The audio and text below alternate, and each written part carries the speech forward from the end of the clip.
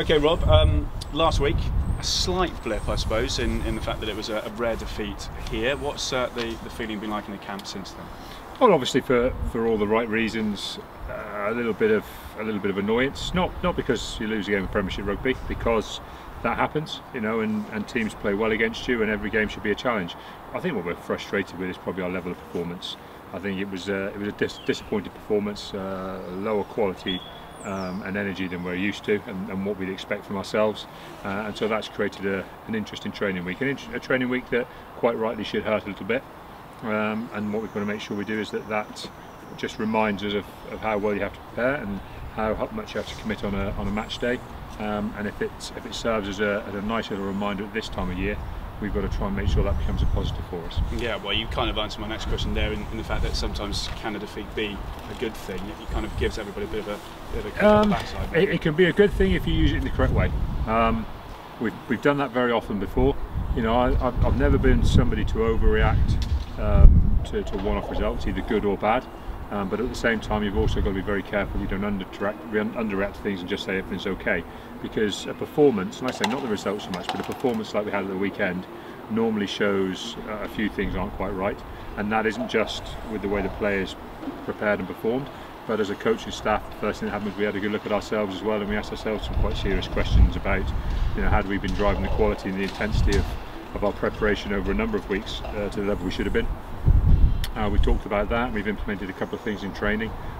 I feel we've had a very good training week, but actually that's only part one of the challenge.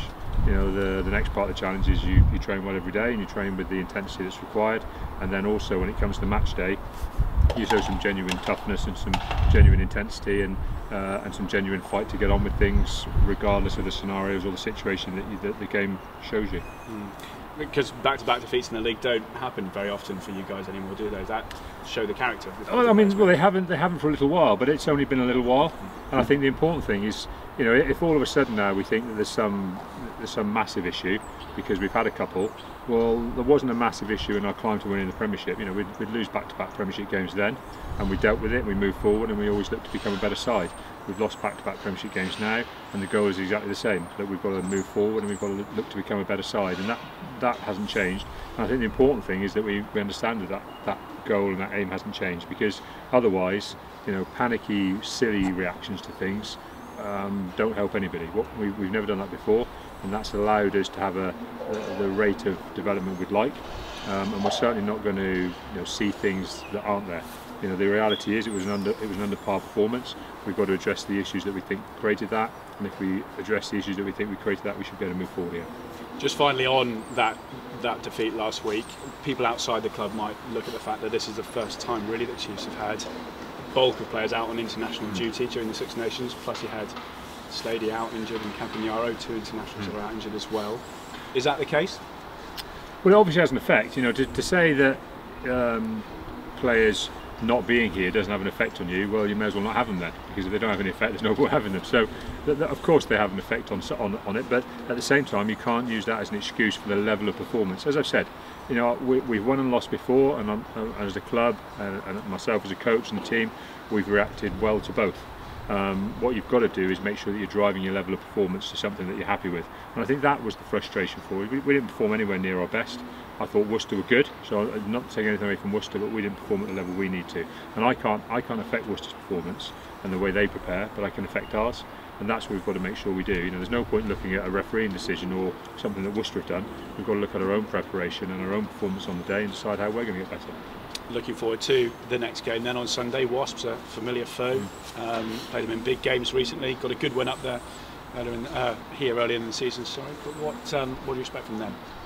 Well, I mean, they're a hugely threatening side. I mean, we're very aware of that. You know, we've had some fantastic games against them.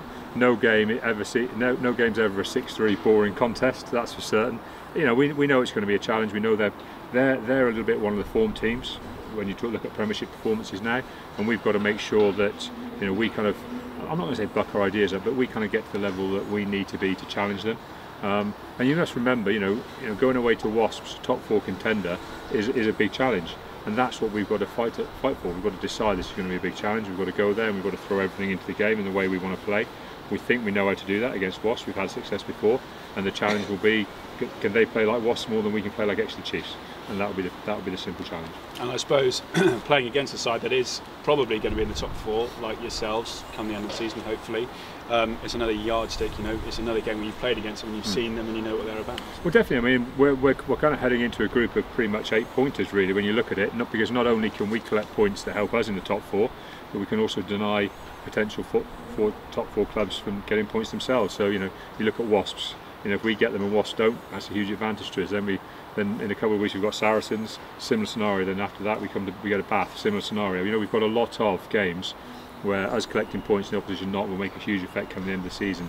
And some of those things have got to be extra motivators for us, but they've got to motivate us in the right way. And the right way should be that we go out and fight for points, not that we become defensive and worry about what everyone else is going to do.